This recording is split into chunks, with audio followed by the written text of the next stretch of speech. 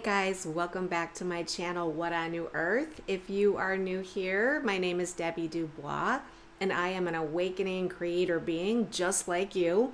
I'm on this ride right there with ya, and I have this need to just share my path in hopes that if I can help one person just have a new perspective or learn something about themselves or this journey, it makes it all worth it to me. So in this particular video, what I want to talk about is my work with my inner being. I think everybody experiences their inner being differently at different stages. I think that in my last video, I talked a little bit about how we had a significant influx of our energy come in from our inner being in the beginning of March, somewhere around the 8th or the 9th, that's kind of finished up around mid-month. And with that infusion, I personally feel that I've had a little bit of a change in the way I'm working with my inner being. So I just wanted to share what the experience looks like. And I guess I can begin by talking about, for many years, I have been pretty conscious of this world being upside down since the beginning. And I've always had, I guess you could say, the focus, if you will, on my spiritual development. I think there was only a period of time, like in my 20s, where I just, let's just drink yourself silly or get high or whatever I could do to get away from this world, withdraw my energies, because I've always been working. I've always been here working on myself. And there was that short period of time where I just blew it out. I was like, I don't want to do any more of this work. Get me out of here.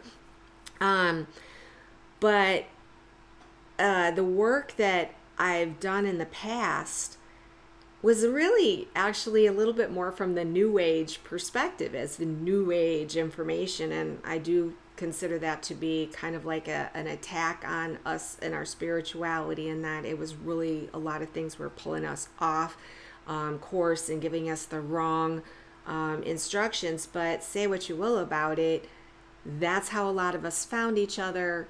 That's where a lot of us first began our experiences and, connecting with each other, especially with the advent or invention of the internet. We all of a sudden started coming together, and I've been there since the beginning. Like, as soon as the internet, I did one of the first websites. I just want to say that I worked in web design, and I was doing websites, coding, and all that stuff before, most people even knew what a website was. So, not that I'm a programmer, I'm not that good.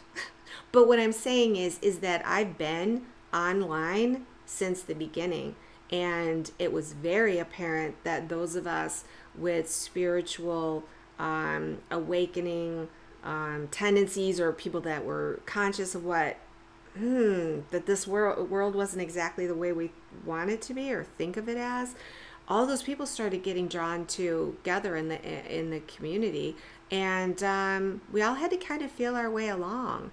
A lot of people that I know, including me, I followed people that channeled. Some of my favorite information comes from channels. Bashar is a great channel, and Cryon, excellent. A lot of other people that I met were channeling themselves, channeling through themselves and channeling other beings. So channeling became extremely popular, as everyone knows, and to some degree I kind of felt like, because I never had any one channel through me, that somehow I was lacking. And going back to 2012, when I first started on YouTube, I think it was the beginning, I found my first video 2012. Oh my gosh, that was kind of funny. But I hadn't changed. I'm still that same person. I still have the same goals. I just remember looking back on it, how naive I really was, in that I didn't have this inner being infusion that I do now, that does understand so much more, and the experience that goes along with, following patterns and paths, and then finding out where they take you, and then going, oh, that was a dead end. But anyways, I feel that, like, I did a lot of article writing and things of that nature, and I do feel like I was channeling. But the thing is I never felt I was channeling anybody but me.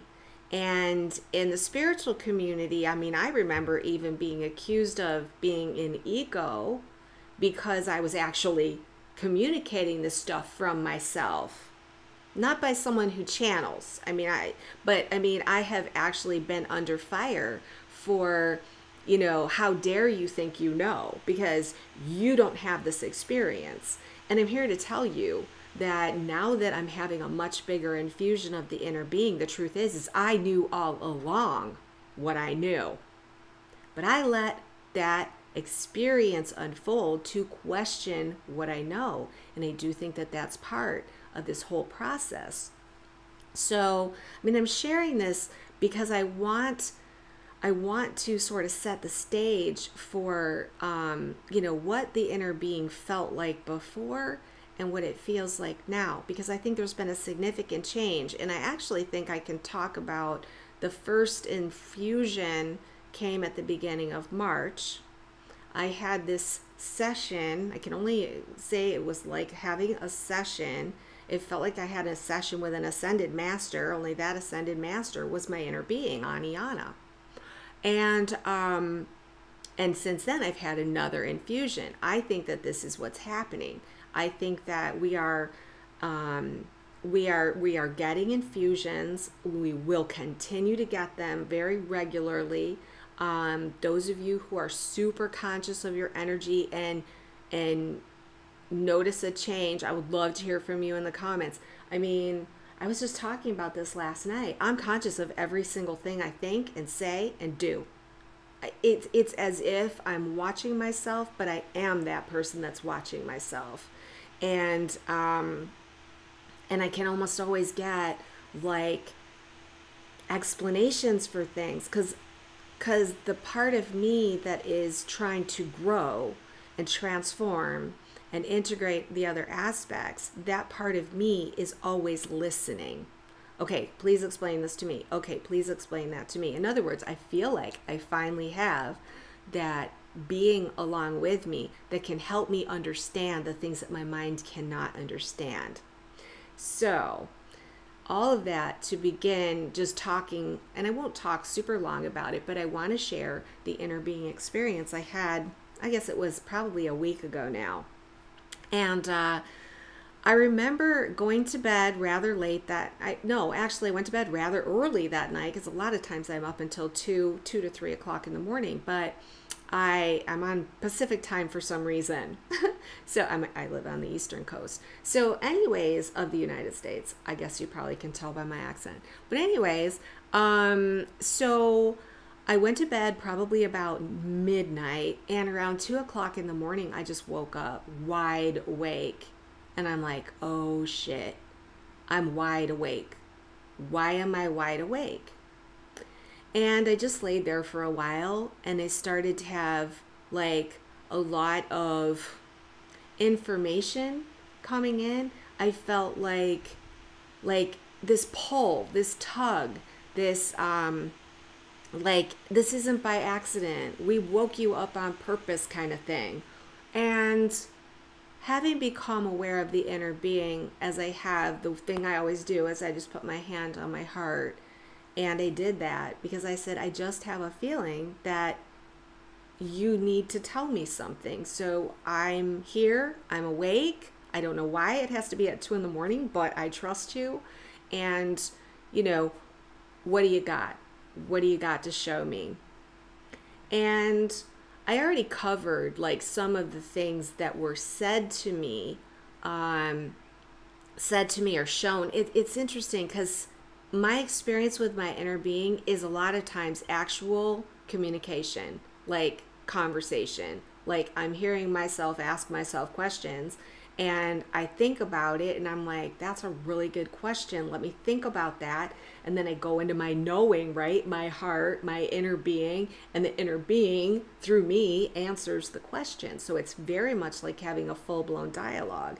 So I was shown a lot about polarization and the polarization period of time. And if you haven't seen that video, I've never done this before, but I'm going to say, and I'm not sure which side it'll show up on, but I'm going to put a card in here that will link that video that talks about the generalizations. What I wanted to talk about was a specific example of clearing a trigger, because I thought that this might be helpful for those of you who struggle with clearing triggers. I mean, God only knows the last 3 years have been nothing but a series of triggers for me. And I've had certain people in my life that literally trigger me on purpose just to see where I'm at. And they're like, yep, you're still sensitive to that. The great news is that I've had several cases where I've been tested on my triggers within the last week, and it just flows over me. And I'm like, that didn't bother me. It didn't even touch me. In one case, an emoji was put up that was a button, and the very next day or a couple days later, I was looking back at something and I ran across it and I said, that was a button. That person put a button. They knew they were trying to trigger me. I didn't even recognize the emoji of the button. That's how untriggered I was, which was such a freeing feeling. People, deal with the triggers, because once you deal with your triggers, you're going to be like, oh, you suddenly feel the sense of self-love and sense of self-peace. But so I'm going to go through an example of what I was shown. I'm trying to think of how it was shown to me. That, okay, we were talking about triggers, and she was showing me the things that trigger me are the things that I need to focus on. And she said, one of those things, think of something that is a big trigger for you, and you've just made a recent discovery about it. And I said, you're probably talking about complainers. And first, let me explain what my beef is with complainers, because that feeds into, or what my beef has been about with complainers, because that really feeds into so much of what cleared for me in this. Okay, so I think of people that complain, and I'm not talking about someone that complains, they have a headache, I'm hurting, I have a headache. I'm talking about when someone has a situation that they're in, that they've been in for a long time, and they continue to complain about it.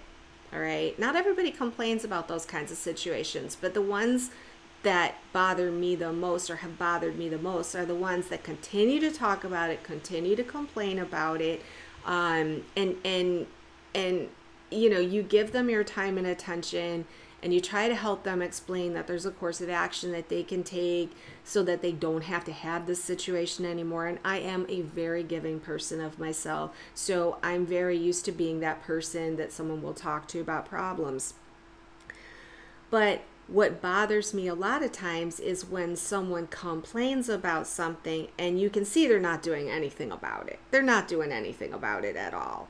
Some people will be like, try things, and even if it doesn't work, those things don't bother me. What bothers me is when someone doesn't try to fix the situation. So I realize, okay, there you go. Higher self, inner being, there's an example. I get triggered when people complain. All right, so then I was asked, okay, what is it within you that relates to this? And I thought, well, I made a complete realization when I was visiting Kimberly a month ago, is that I'm a total complainer. And then I've never liked that about myself. I mean, I had already made that recognition before this lesson. So the inner being knew that I was at that space where I could accept, yeah, you're a complainer. And I remember saying to Kimberly, you know what, because I was sick and I was complaining and I didn't like how I was feeling. And I always feel super guilty when I do things that I don't, I guess I knew then that bothers me, and here I was doing it. And so instead of allowing that to make me feel bad about myself, because when you are triggered by something like that in yourself, you tend to project it. So I'm thinking to myself, oh, Kimberly thinks I'm such a complainer, right? And my reaction was, okay. And I'm not saying she was, but what I'm saying is I was complaining. My solution to the thing was to grab it and own it. So I said, you know what? I'm a complainer and I own it and I'm going to be proud of it. And if I want to complain, I'm going to complain. And that's just all there is to it. So interestingly enough, after I made that declaration, I stopped complaining. It was like once I said I was a complainer, there was nothing to project. I was like, okay, so you think that that would solve the problem, right? Okay, I've integrated that piece into myself. Well, I'm sure that was part of the process and the reason why the inner being could talk to me about it.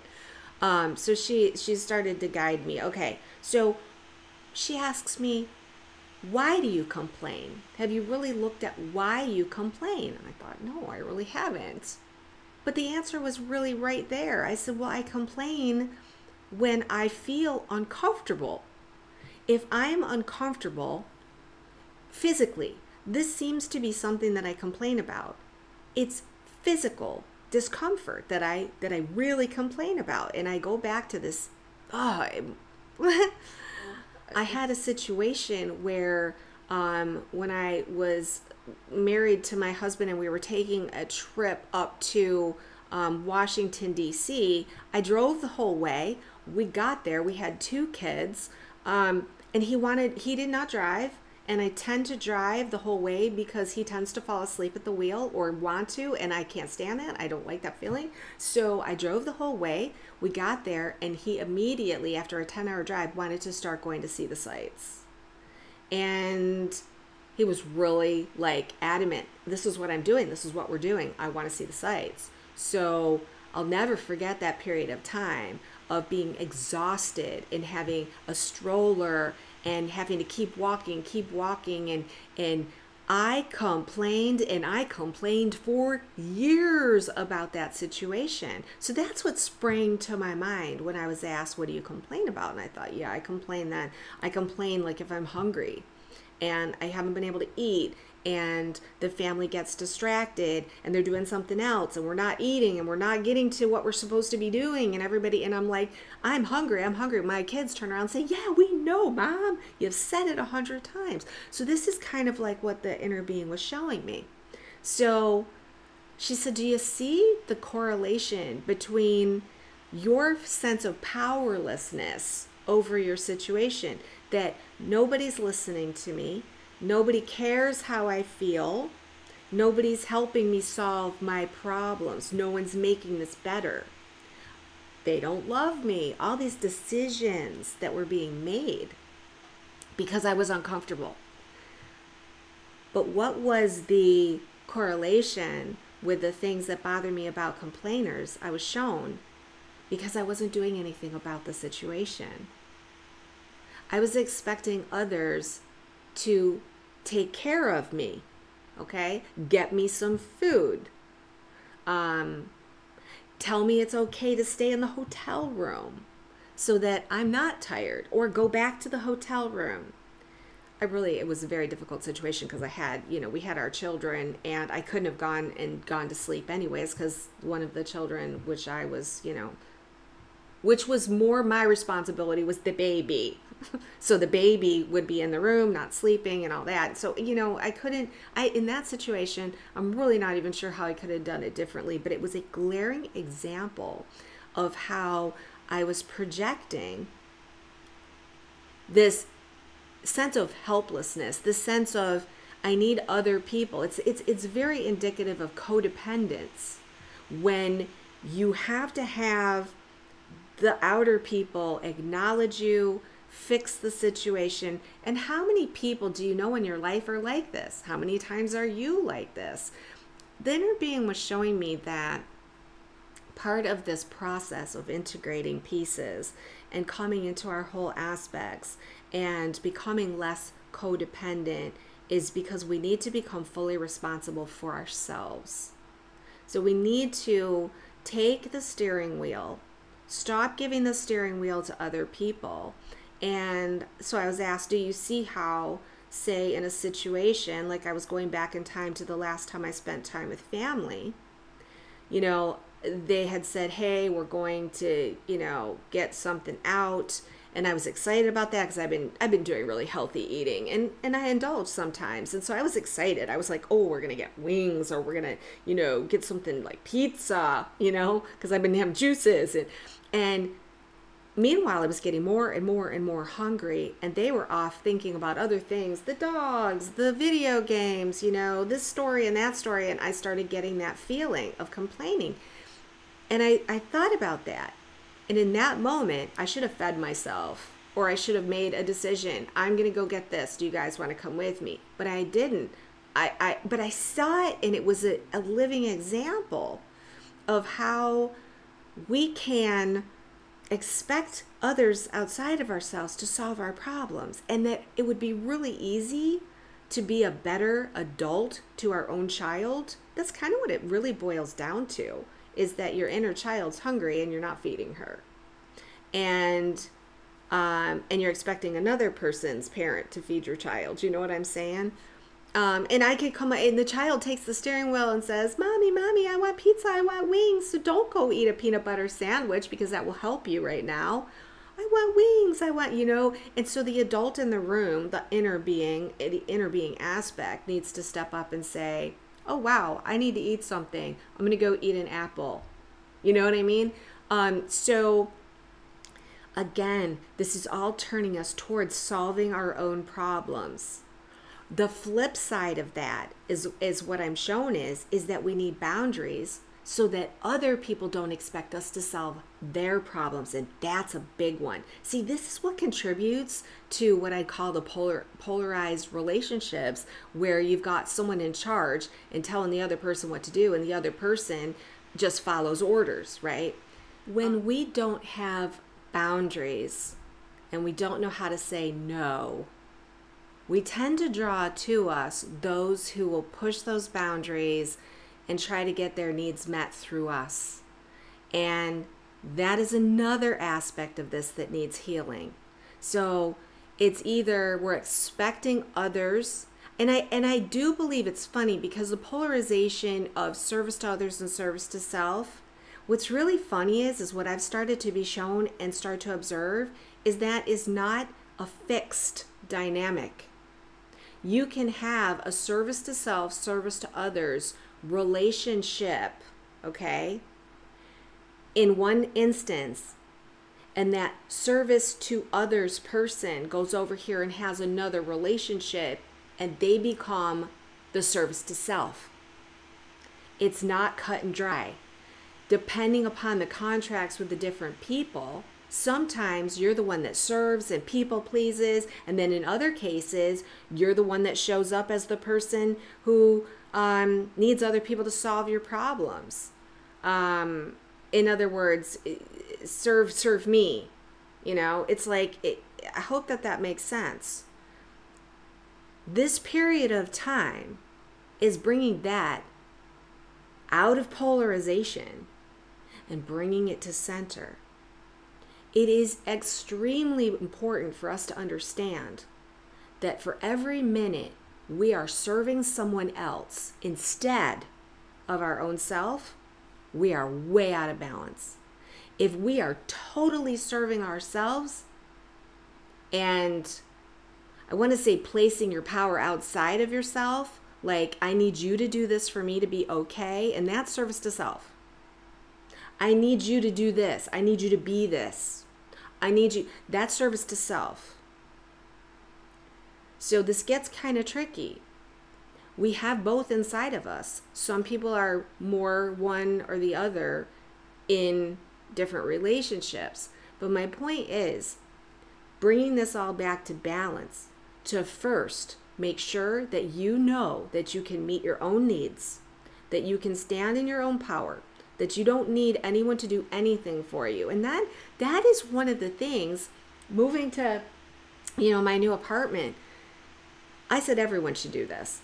Everyone should go through this experience if they haven't gone through it, is start with a blank slate, move into a blank space, and create your reality the way you want it, especially if you've been living with other people. Because I couldn't figure out what colors I liked. I didn't know what furniture style I liked. I didn't know what kind of paintings I'd like on the wall. I didn't know, and I know those are surface things. I didn't know myself from that perspective at all.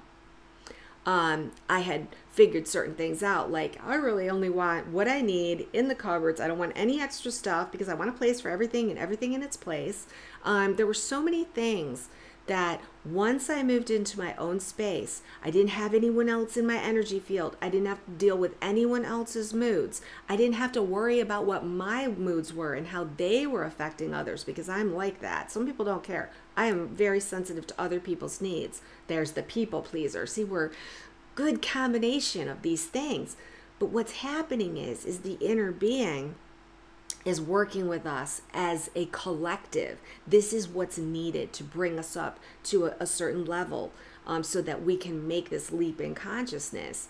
Where we are headed, the realm we're headed to, you are a completely individuated creator being.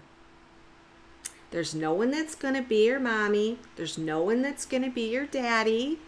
There's nobody that's going to take care of you when you're sick or be there for when you get old, because you don't get old. But what I'm trying to say is that we have been so indoctrinated into a codependent society. This whole part about bringing back our own aspects, and this part about the polarization, pushing us away from others into our own corners, is really for the purpose of teaching us how to care for ourselves, how to put our needs first. Once we have our needs met, we have an abundance of energy to help others. Since I've been putting my needs first, I'm able to say, hey, yes, I can help you with that. Let me finish what I'm doing right now, because it might, is usually kind of important to me. But then when I'm done and I've drawn those boundaries, I'm able to say, hey, yeah, now what can I help you with? So as we go through this process, our inner being is going to work with us differently. Going back to this experience with my inner being, my inner being was reminding me that if I could get my own needs met, which I've been working on, and it was acknowledged. It's not like this session with my inner being was, this is what you need to do. It was kind of like, do you see why you've gone through what you've gone through? It's like that past life review, right? Do you understand why you claimed that complaining piece?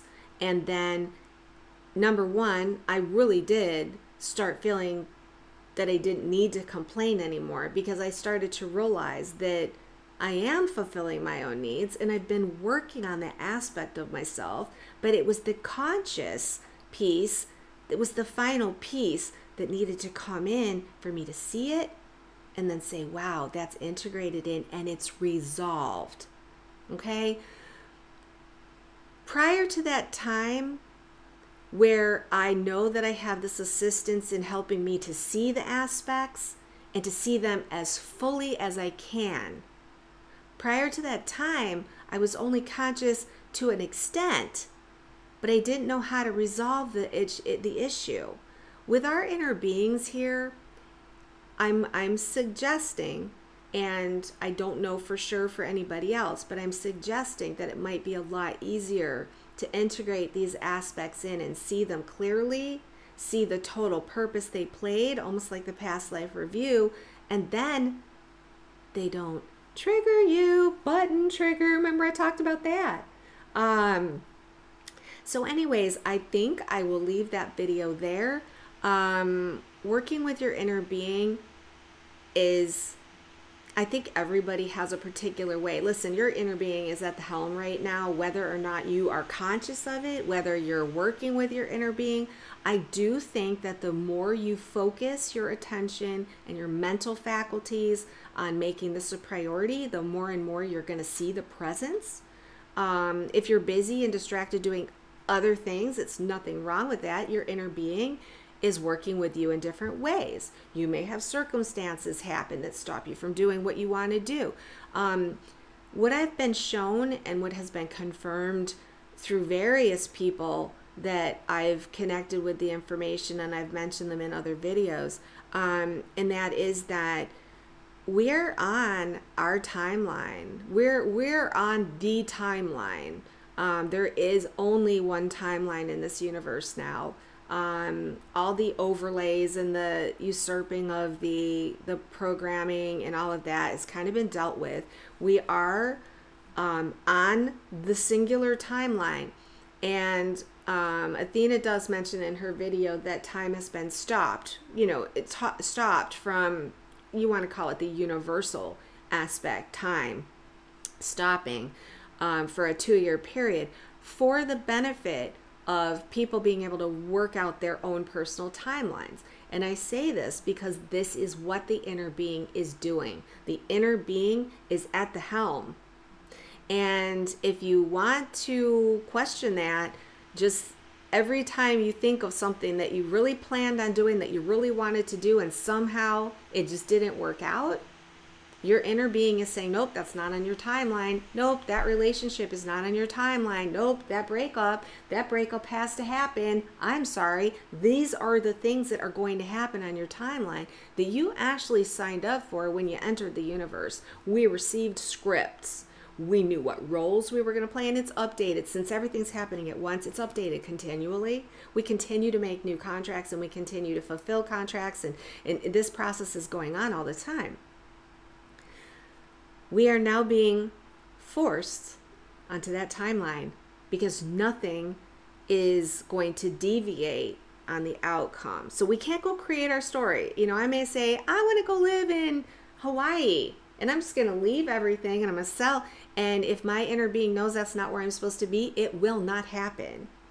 So the inner being is at the helm.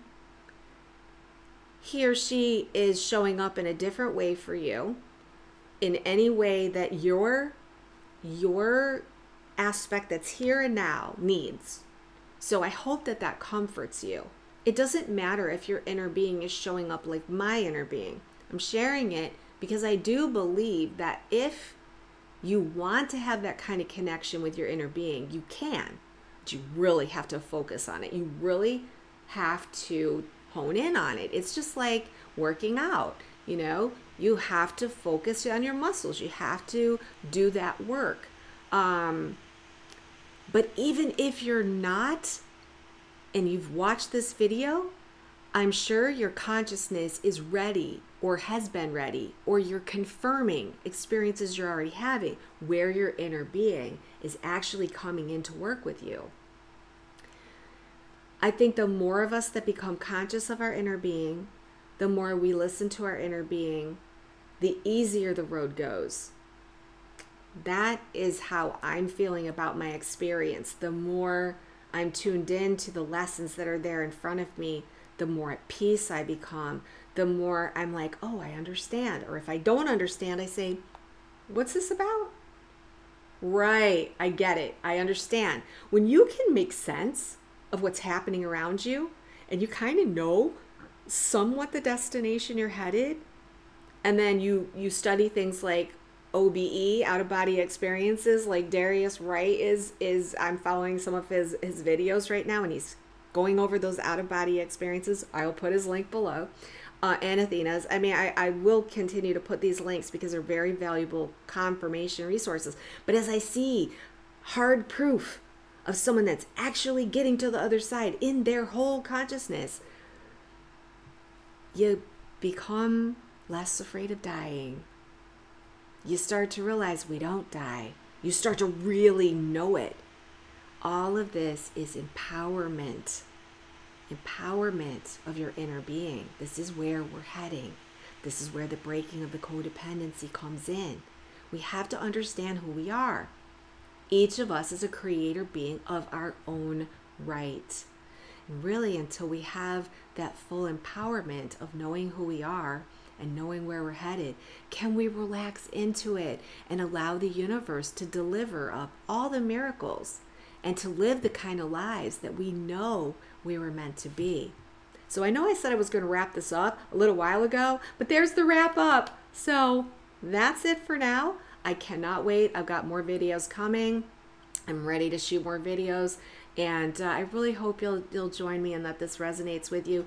If you like this, please give this video a thumbs up. Maybe subscribe to my channel if this resonates with you so that you can see new videos as they come out, hoping to come out quickly. And share them with a friend if you think you know someone that resonates. I said this before and I'll say it again. I'm not really concerned so much about building a channel. I don't care how many followers I have. What I'm looking to do is provide information to the people that are really seeking this information. I don't care how many people. I don't care if it's 15. If someone needed to hear this, it's so worth me sharing because that's what I love to do. All right, so until next time, I'm going to say goodbye and I'm going to say namaste. Bye.